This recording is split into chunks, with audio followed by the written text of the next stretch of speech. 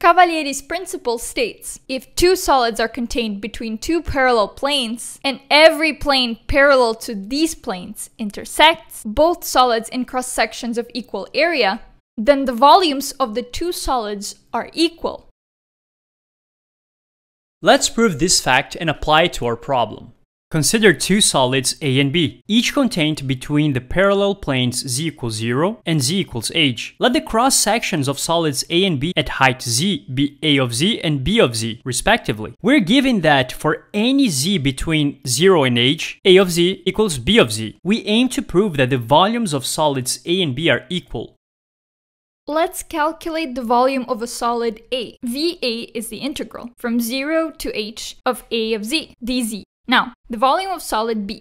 Since their cross-sections A of z and B of z are equal to each other for any height z between 0 and h, then we can write that VA is the integral for the first solid, which equals the integral for the second solid, which is VB. So, VA equals VB.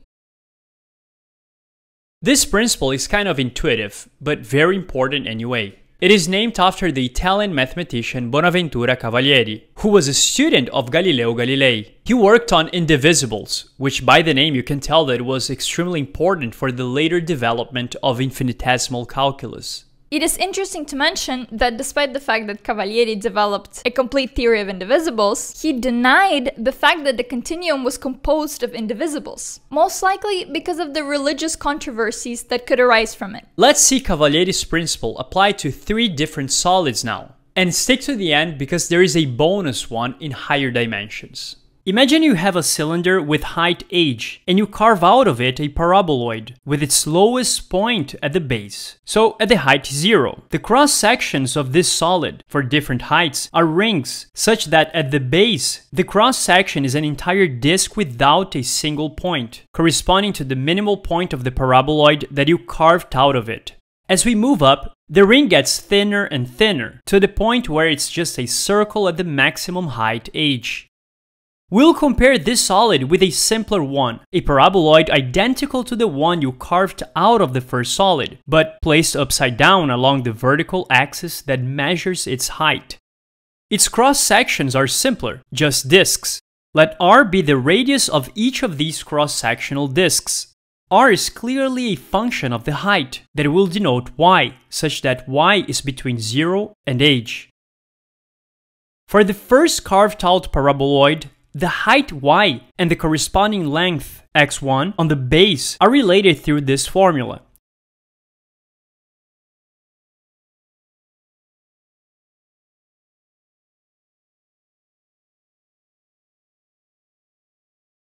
Y equals h times x1 over r squared. I just want to say that I added a free PDF link in the description below, so that you can follow along with all the calculations in detail. It's very useful since that's the only real way of learning math, by understanding each step and then trying to reproduce everything independently. I also want to say that I offer math and physics consultations, so it's not a class but rather just you send me a list of questions on a specific subject, and we have an online meeting to clarify all your doubts. Okay, let's get back to the video now. Meanwhile, for the second upside-down paraboloid,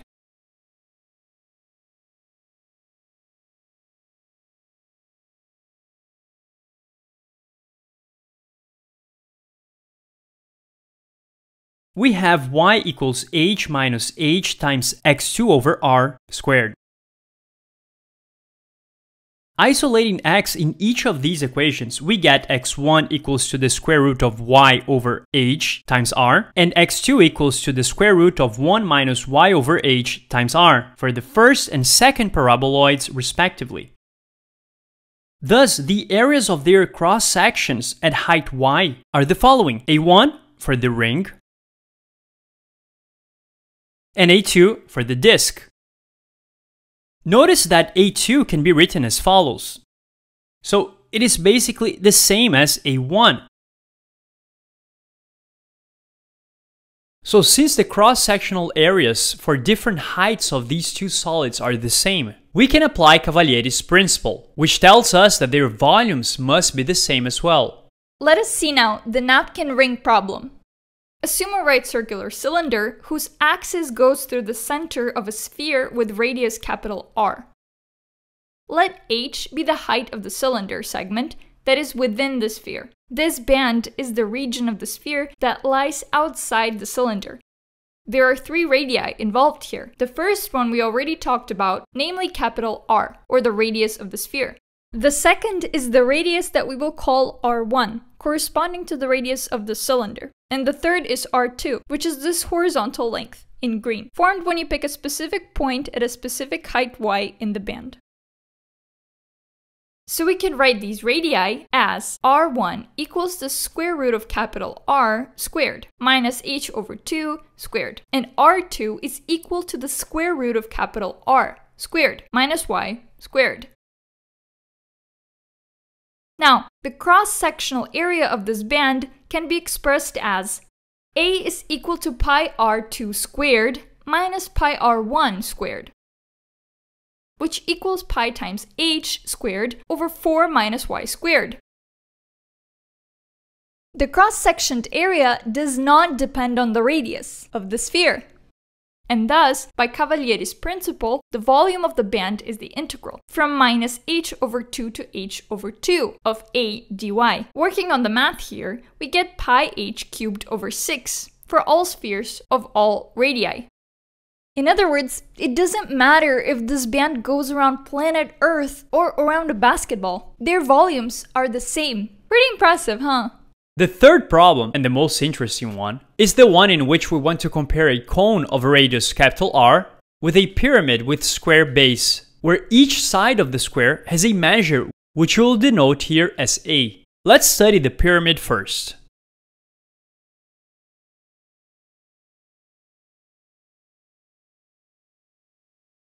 If we have a height y between 0 and h, then we notice 2 similar triangles inside the pyramid.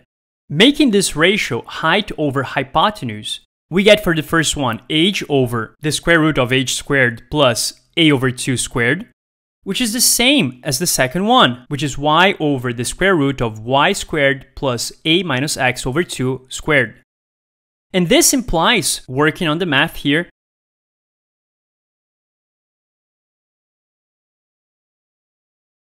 that x equals a times 1 minus y over h. So we found x is a function of the height y. Now, let's turn to the cone. We want to find a way of expressing different radii of cross-sections of the cone as a function of the height y. Again, we notice 2 similar triangles, but this time inside of the cone. And we create this ratio, height over hypotenuse. The hypotenuse is also called the slant height. Working on the math, we get a relation between little r and the height y. I want the 2 cross-sectional areas to be the same, and this for every height. So let's start with the height y equals 0, in other words, the bases. Their areas must be the same. The area of the circle is pi times capital R squared, and the area of the square is just a squared. Since these 2 areas must be the same, we get that capital R equals a over the square root of pi. That's our condition. Now let's put together everything we've found out so far. Using these functions, we can calculate their respective cross-sectional areas for any height y between 0 and h. And working on the math here, we find out that they have the exact same area. So their cross-sectional areas are indeed the same, just as required by Cavalieri's principle. And applying this principle now, without performing any further calculations, we can confidently conclude that their volumes are gonna be the same as well. To finish the video, let's extend the same example of the cone and pyramid to 4 dimensions. Now we use a hypercone instead. In other words, a cone in 4 dimensions with a 3-dimensional base corresponding to a sphere of radius capital R, an apex, aka the highest point, at height h, along the 4th direction. And then we compare it to a hyperpyramid. In other words, a pyramid in 4 dimensions with a 3-dimensional base corresponding to a cube of side A, an apex at height h, along the 4th dimension. In this new scenario, Cavalieri's principle needs to be rephrased.